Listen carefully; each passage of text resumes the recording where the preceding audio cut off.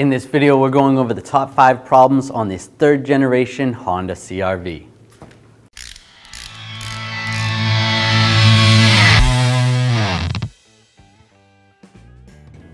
Number 1, the AC compressor. You may notice that while you're driving, especially in the summertime or when you need the AC to work, it's not working. The common problem for that is the AC compressor itself, and it's located way down at the bottom of the motor, below the alternator. It's not easy to access. The internals of the AC compressor will fail and it's going to have to be replaced. Unfortunately, it's not that easy to just do a DIY replacement of the AC compressor. You need a special evacuation tool to recover the refrigerant and replace the system. Number 2, the starter motor. Now, starter motor is located in the front of the engine, right up here. It's a little bit on the high side, a little bit tricky to get to. Some of the symptoms you may notice with the starter being bad or going bad is the vehicle won't start. It may happen intermittently or it may happen all the time. Temporarily, if you're stuck somewhere and you have a small hammer, you can give the starter motor a tap. Just be careful while someone's actually turning the key.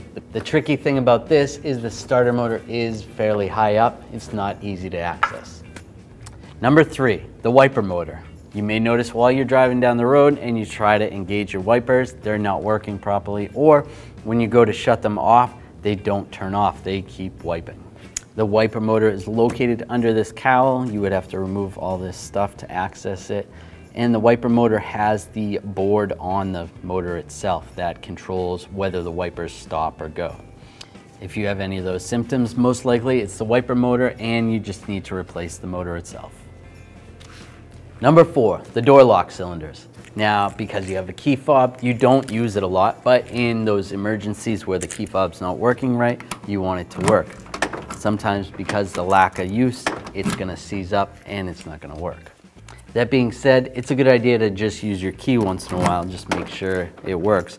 And they do make special lubricants for door lock cylinders, so use some of that, keep it working. Number 5, the blower motor.